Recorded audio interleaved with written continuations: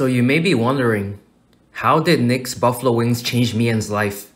That is because I would avoid eating buffalo wings at all costs because it would simply be too spicy and taste like pain.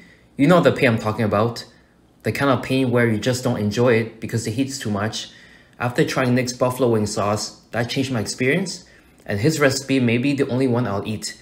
Let me show you his recipe. To start, let's add in our chicken drums. The recipe is called buffalo wings, and he's showing drumsticks, and look what I have instead. Bruh. First, put a couple cups of buttermilk. Nick DiGiovanni has a nice ring to it. Sounds like a Gen 1 boss from Pokemon. Nick Giovanni. Giovanni. It's me, Giorgio Giovanni. Some pickle juice. I've never used pickle juice before, but since it's Nick, I'm going to trust him. I'm going to trust the process. This liquid color looks kind of suspicious. We'll start with about 2/3 cup of hot sauce. I have here Frank's hot sauce.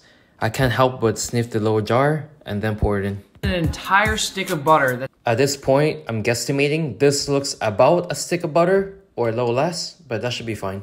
Next, I'll add about 1/3 cup of mayonnaise.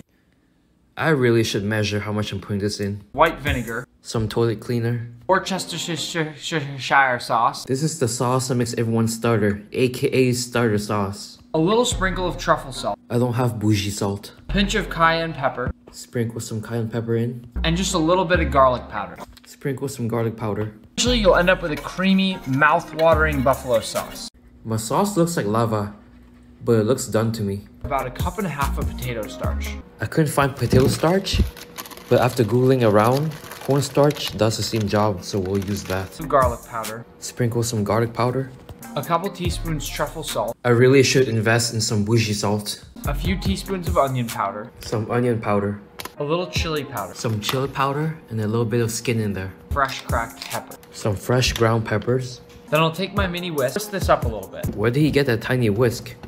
Anyways, I have my whisk here. Let's start whisking. Toss my chicken into the potato starch. Let's start coating all of the chicken wings. To double fry my wings. Nick, they're not wings, they're drumsticks you hold on to. I can't figure out how to turn off the sound from the thermometer, so I decided to just turn off the little gadget. Fry till they're golden brown. These are the crispiest babies you've ever seen. Then fry the second batch at 375 degrees Fahrenheit until it becomes golden brown. I was actually never a believer of double frying, but after experiencing it firsthand, I can see that it's really crispy. My hands are really no longer sensitive to heat, so I Sheesh! My man Nick showing off his iframes. pour a nice coat of buffalo. Toss these babies around a little bit. What he really meant was, don't toss babies around, toss the wings. Now it's finally time to taste the wings. I've been looking forward to it. The wings looks really sauced up and it feels like it too.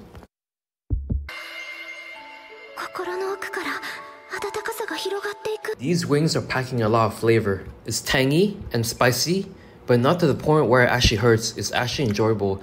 It must have been from the ingredients we've added to mellow out the hot sauce. It's actually quite good. I've eaten many Flamingo brand buffalo wings and they're pretty trash. Compared to Nick's buffalo wings, it's night and day. So far my favorite, and I recommend you trying them out. I would rate Nick's wings are a perfect 10 out of 10. I'm just a fan of his wings. They taste very good, and I can see myself making more in the future. Do you like Nick? Do you like his recipe? Have you tried making his buffalo wings? Let me know. That's all I have for today. Thank you for passing by.